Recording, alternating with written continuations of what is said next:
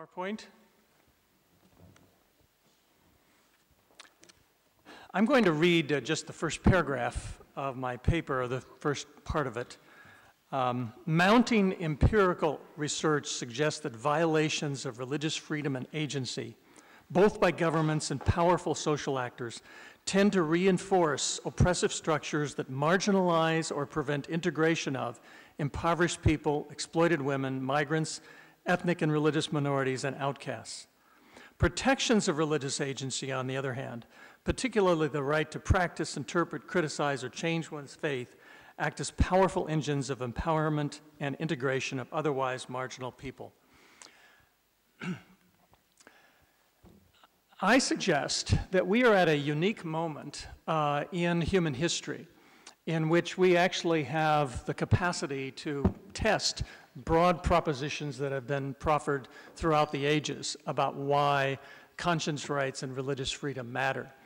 So we have, and I have been a part of a broad effort funded by the Pew Research Center and the Templeton Foundation, anchored at Georgetown University and Baylor University, to document the value of global religious freedom. So we now have unprecedented global data of religious restriction measures by the Pew Research Center. And these are ingenious because rather than trying to measure some indefinable quality of freedom, they objectively measure the number of restrictions on religious freedom, both by governments and social actors. We also have a project at Bar-Ilan University that documents every relationship between church and state in the world. We have polity democracy scores, global terrorism databases, global corruption data. We have Freedom House data on the levels of freedom around the world, which actually track very closely with the level of restrictions on religion. So what I'm going to do is I'm going to synthesize some of the research that we're seeing that documents the value of religious freedom and agency around the world. So here are brief points of summary. Violations of religious freedom and agency undermine integration of the marginalized. Repression of religious agency produces cycles of persecution, instability, and violence. Religious discrimination, in fact, serves, I submit, as a major driver of marginalization in numerous societies. Think of Baha'is in Iran, and Ahmadiyas in Pakistan, and Christians in Egypt. Protections of religious agency, in fact, promote empowerment and integration socially, politically, and economically. This chart comes from a book, The Price of Freedom Denied, and its correlations of religious freedom or low levels of restrictions on religion, as measured by the Pew Research Center, to other social outcomes. And you'll notice the strongest are political freedom, freedom of the press, civil liberties, and gender empowerment, which I'm going to talk about in a few minutes, which is actually a paradoxical finding to many people who think that somehow religion must be oppressive of women, and therefore it's paradoxical. Now, I'm going to start by framing why religious agency or why religious freedom matters. And I'm going to suggest 4 aspects of why religious freedom matters, why we actually have to pay attention to religion in the 21st century. The first is because religion matters. Secularization, which is, as you all know, the secularization thesis predicted that as the globe became more, as societies modernized and became more technological and so forth, that religion would fade. In fact, secularization peaked in 1970. And all over the world, religious communities began to push against secularization. And according to Pew demographic studies, because secular people do not have babies and religious people do, we're actually going to see a decrease in the number of non-religious or non-affiliated people in the globe. In other words, the world is becoming more religious. And by 2050, it says it'll be 13%, but in fact, because the Pew Research Center cannot estimate the growth of Christianity in China, it's probably going to be less than 13%, because we know that that's happening. Also, religious movements and communities are more globally independent and powerful than ever, according to God's Century, a book by Toff, Philpott, and Shaw. And finally, I would submit that anthropologically, the reality is religion anchors forms of identity, meaning, community, purpose, especially for the marginalized. So if we're concerned about marginalization and exclusion, we cannot avoid religion. Religious agency matters also because religious diversity matters. The ontological condition of religion is diversity. The famous sociologist Peter Berger, who was an original secularization theorist, said I was wrong. Modernization and globalization don't bring secularity, they bring plurality. Where everyone is everywhere. We're now cheek to jowl with religious others. And efforts to impose religious uniformity, whether by governments or dominant social groups, are increasingly untenable, repressive, and disruptive. Religious agency matters in international law, and I'm not going to belabor this. This is the Universal Declaration on Human Rights, the preamble, and then Article 18, everyone has the right to freedom of thought, conscience, and religion. That right includes the freedom to change his religion or belief, and freedom either alone or in community with others and in public or private to manifest religion or belief in teaching, practice, worship, and observance. And I highlight the dimensions of the components of what religious freedom or religious agency is in international law. Its inherent dignity, equal worth, reason, conscience, and community. Very powerful forces in international law and in politics. The third reason why, the final reason why religious agency matters is because it's massively denied.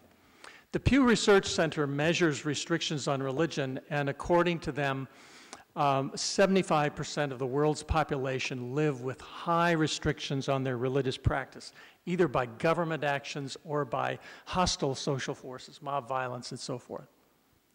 And so this involves government repression or favoritism, social hostility, mob violence, often with impunity, state authorities looking the other way when mob violence takes place against religious minorities. And the point I want to make is this redounds especially on religious and ethnic minorities, women, and migrants. So the treatment of minority religious faith and communities often redounds against those who would push against the dominant narrative. Now, these two tables I'm just providing as illustrations of the kind of data that we now have. The reason I said we're at a unique moment in human history when we have data on 198 countries, measures on a score of 1 to 10 on the degree of religious restrictions. And this table, the one on the left, shows that the Mideast and North Africa has the highest levels of social hostilities, and then on the table on the right, it shows that about 100 countries, it's a little hard to read, have high restrictions by government harassment. So we have this enormous data that now scholars are able to correlate with everything from economic performance, peace, stability, and so forth. So the bulk of my paper is devoted to developing the dimensions, at least that I synthesize from the scholarship, of what I call religious agency and dimensions of human flourishing. So these are the components I look at: sustainable development, women's empowerment, integration of minorities and outsiders, civil society and democracy, and antidotes to violence. I gave a TEDx talk, and I said, in effect, imagine, a social force, a potent X factor that supports civil society, underpins democracy, reduces civil violence, increases interreligious amity, increases gender empowerment. And it's inconceivable, but it actually is corroborated that religious freedom does in fact contribute to all of these aspects of social flourishing. It's not a magic bullet. It's not the only factor, obviously, but you cannot understand, in my view, democracy, civil society, gender empowerment, peace, interreligious harmony without understanding the way in which protections of religious agency matter. So let's take a look at the research that's being done on sustainable development. The definition of sustainable development, which comes from the United Nations, I believe, is development that meets the needs of the present without compromising the ability of future generations to meet their own needs. It also has a dimension of development that is broadly applicable to all sectors of society. This is what is striking to me. One of the best scholars in this field is a sociologist of religion, Brian Grimm, who actually developed the measures for the Pew Research Center's Global Restrictions Reports, actually developed the ways of documenting and then measuring the level of restrictions on religion, both by government and social actors.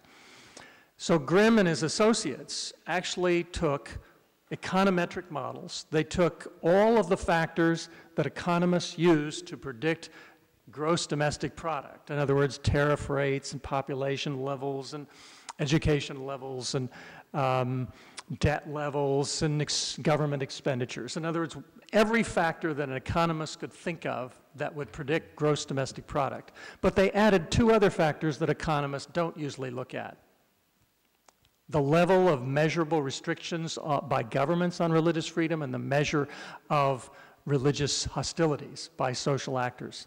So of 25 factors in a structural equation model, controlling for all these other variables, Grimm and his associates found that only 4 had measurable, independent impact on gross domestic product growth: religious restrictions, religious hostilities, 5-year GDP growth, and monetary freedom.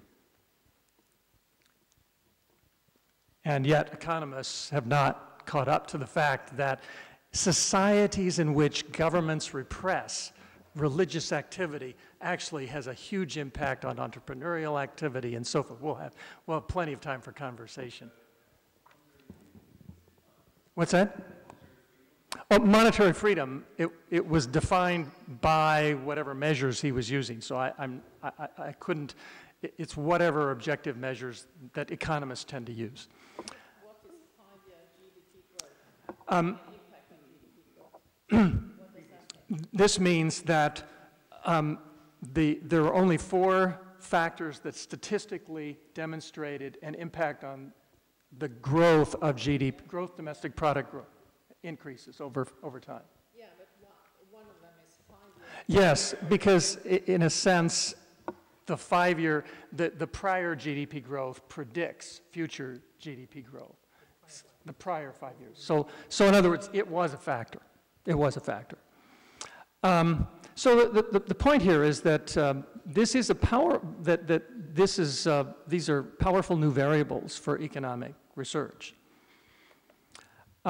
This is what Brian Grimm and his Religious Freedom and Business Foundation lists as 7 ways he claims and documents religious freedom contributes to sustainable development. Fosters respect among civil society actors, reduces corruption. In fact, there's high degrees of correlation between corruption and governments that collude with dominant religious actors to curry favor. Think of Putin's Russia, for example. Engenders peace, encourages broader freedoms, develops the economy, overcomes overregulation, and regulation of religion is actually pervasive around the world. Most governments have religious affairs bureaus that regulate religious activity. And finally, multiplies trust. Here's another factor that I think is quite surprising and paradoxical in many cases: religious agency and women's empowerment. There's a powerful correlation between religious freedom and gender empowerment, and this seems paradoxical because religion seems a source of repression of women, particularly patriarchal structures and so forth. But it misunderstands what religious agency means. Religious agency implies choice, voice, exit, social freedom to create your own social networks of support and so forth. States and dominant religious groups often conspire to constrict this agency and cement oppressive structures against women. And when women can exercise religious agency and choice, it unleashes social and economic agency. And so I'm going to draw upon some amazing research by Rebecca Shaw, former World Bank economist and researcher for Templeton Foundation, who focuses on the behavioral aspects from people like Amartya Sen and others of economic uplift of poor women, dignity, agency, hope for the future, and self-control, and certain attitudes and attributes that actually lead to economic uplift. And she argues that spiritual capital, a sense of agency for God, a sense of one's worth and dignity from the transcendent, it is actually a fungible resource that can be invested in other ways. And she's investigated thousands of poor women in Asia and Africa, especially focused on Dalit women in India. So let's talk about Dalit women and religious agency. Dalits, or untouchables, are actually termed broken, a term often used, represents a huge marginalized population, maybe 200 million or more in India. And women Dalits are doubly marginalized. They're both women and they're untouchables. What Rebecca Shaw finds is that religious agency and exit and voice, the capacity to choose new religious identities, is empowering, to break out and break free of cultural and legal straitjackets. Dalits who converted, especially to Christianity, demonstrated agency in other aspects of their lives: self-respect, hope, future orientation. And this is what is fascinating. They're more likely to be successful in micro-enterprise, more likely to report domestic abuse, more likely to invest in their children's education, and more likely to save for home ownership. In fact, let me go back to this point again. Investigating all of these women, she finds that she actually, quite by accident, discovered a large sample of these Dalit women she was investigating, women who were involved in microenterprise, who were converting from Hinduism, which consigned them to an untouchable status, to Islam, Buddhism, Christianity. And when they converted, it, in a sense, gave them a new source of transcendent agency, a sense of worth and dignity. And in fact, something I find very powerful, it's in the paper, I didn't put it in the slides, is that she found that Dalit women who convert to Christianity have developed, and men as well, a theology, a brokenness, that Jesus Christ on the cross was a Dalit, was a broken, was a shattered person, and therefore they have the same equal worth and dignity as the Son of God. And it's a powerful source of their sense of uplift and agency. What about religion and the great problem of displaced people and migrants and guest workers and so forth? Once again, this is a fascinating new area of research, that refugees, immigrants, and guest workers are often religious others. And religious discrimination intensifies their marginalization. If you think about Saudi Arabia, where Christianity is illegal to practice in public, there are millions of guest workers who are Christians or Hindus or Buddhists from Asia, and they're completely marginalized. So they're not only exploited as guest workers, but they're further marginalized because of their religion. But they're also less obvious ones, like Japan, where there are a lot of guest workers, but it's hard for the Japanese to conceive as someone who can be Japanese or who can have full participation in society, who's not a part of that culture, homogenous culture. And of course, the flood of Syrian and Afghan refugees is leading, according to Pew Research Center, to increases in government restrictions on religion in Europe and the United States. Let's look at religious agency in civil society. In a previous paper for the Pontifical Academy, I've documented the powerful correlation between religious freedom and democratization. Daniel Philpott has looked at this. Pluralist religious communities anchor vibrant civil societies. This is illustrated by the Catholic example. When the Catholic Church embraced religious freedom at Dignitatis Humanae, it led to the last great wave of democratization on earth. but it's also illustrated negatively in Sharia-based societies that have sanctions on apostasy, which tend to repress not just those who want to change their religion, but even to Muslims who might want to question their religion.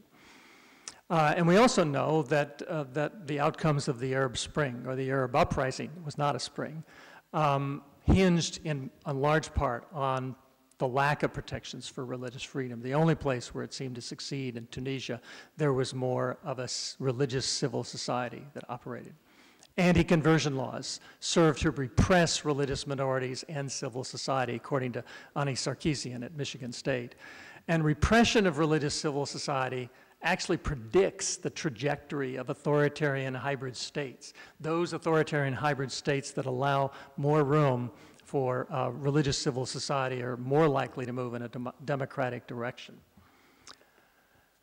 Now I want to turn to something I call the locus effect. I'm borrowing this from a book by Gary Haugen, who testified a year ago at our plenary session on trafficking, or 2 years ago.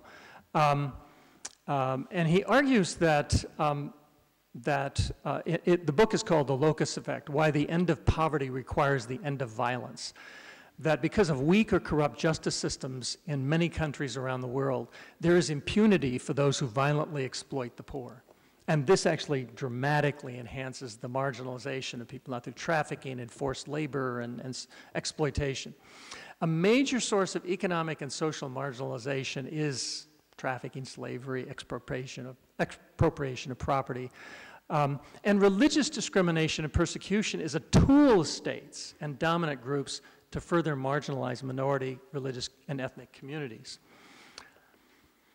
So let's take a look at examples, I call them examples, of the locus effect. And the image here is you can have micro-enterprise, you can have economic development happening in a society, and all it takes is a war, a civil strife, to wipe out a generation of economic progress. The locusts come and devour the harvest. Repression of religion is spurring religious civil wars. And religious civil wars, as Toff, Philpott, and Shaw argue, are nasty, brutish, and long. They're hard to end. They're more intractable. They're devastating on the poor and on women, who are often subject to the most violent kinds of exploitation in these conflicts. And it's a rising source of global instability, violence, and refugees. And this documentation is from God's Century, the book God's Century. In 1940, only 19% of all civil wars were religious. By the year 2000, it's 50%. So for good or ill, religion is a powerful force on the global stage, and repression of religion appears to be driving some of the most intractable civil wars. And scholars, several scholars I'm citing here, also are documenting the actual impact of religious repression on war. Will Inboden, who used to work for the National Security Council in the United States, documented that every war in the last century plus that engaged free societies involved states that were ideologically opposed to religious freedom. Nalay Sayah at SUNY Brockport documented that no dyad of religiously free states has ever fought on opposite sides of a major war. And the eradication of religious pluralism, this is something Will Inboden looked at, an agency is epistemically central to the ideology of all jihadist movements, Boko Haram, ISIS, Al-Qaeda, etc.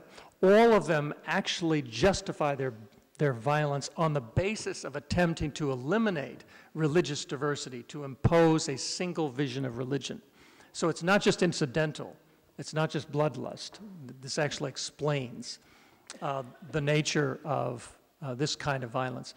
And modern terrorism rises primarily from religiously repressive societies and states. And so let me develop this with some work by Nalay Sayah. He analyzed, this is the thing about the modern world, we have data. We have data on terror incidents. We have data on democracy and freedom and religious restrictions.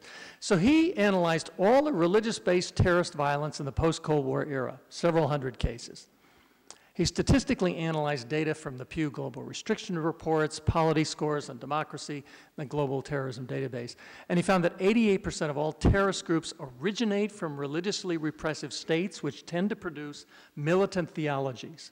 Where religion is more free, you get less theologies of less militant theologies.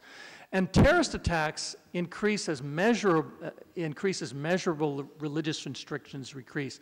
So in religiously free states, only 7% of terrorist incidents happen. 24% in moderately restrictive, and 66% of all terrorist attacks happen on states that are religiously repressive. The other thing that Nalesea did that was fascinating is he controlled for democracy. Because some democracies are religiously restrictive. They have restrictions on religion.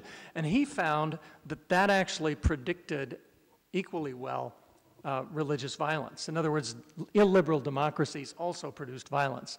So to amend Immanuel Kant's famous proposition of the democratic peace, he said, it's really the religious freedom peace. These are the pathways to peace that he discussed, which I think summarize a lot of what the research suggests. When people can practice their faith free from government restrictions and social hostilities, religious violence goes down. Religious liberty frees people to provide social services and channels their energies in civil society participation. Free exercise of religion works against authoritarianism and tyranny by limiting the state reach and lowering the stakes of political power, seizing power. If seizing political power will determine what religion is the dominant religion, it increases the importance of religious. And religious freedom fosters an open marketplace of ideas and diversity of views between and within religious groups, and restrictive environments tend to facilitate the radical theologies that enable people to question, that prevent people from questioning their faith. Now, I want to turn in my last just few minutes here to a separate project that dovetails with this one. It was an initiative initially by Tim Shaw and myself at Georgetown to just kind of correct the record, the dominant Enlightenment record that Christianity was hostile to freedom. You had to bracket Christianity or marginalize it in order to have liberal freedoms. But what we discovered, and we commissioned some 30 scholars, 15 historians, 15 political contemporary scholars, to look at both the historical record and the contemporary record. And what we discovered, and I'll go back to this for a moment, is that Christianity, in fact, has played historically and in contemporary times a powerful role in developing ideas and practices of free societies. Religious freedom, limited government, human rights, democracy, and so forth. This is relevant because there is a global crisis of Christian persecution today. Christian minorities around the world suffer marginalization, exclusion, violence, and martyrdom. More Christians in more diverse settings experience government and social repression than any other religious group. Some 500 million Christians, about 22% of the global total of Christianity, live in states where they're subject to persecution, and they're concentrated in some very repressive states. So in some 60 countries, 80% of all incidents of repression against religious minorities are against Christians. And you would never know this by sort of reading the popular press. So it deserves attention as a major manifestation of marginalization, but also for the sake of dignity and freedom, and this is why.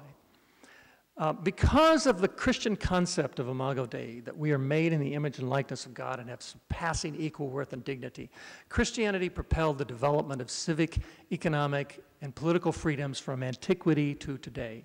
That's what we discovered in these two volumes, that there was a tremendous correspondence between the historical record and the record of today.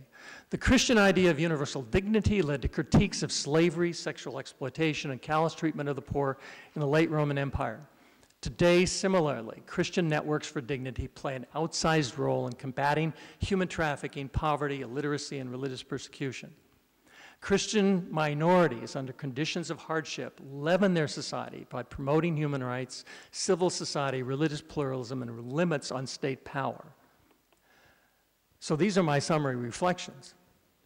Religion is natural to human anthropology. Repression of faith fuels division, destabilizes societies, and undermines integration. The very Christian association with freedom invites repression by states and social actors hostile to this independence. Therefore, even if you're not a Christian, votaries of free, inclusive societies have a stake in the fate of vulnerable Christian communities around the world. Thanks very much.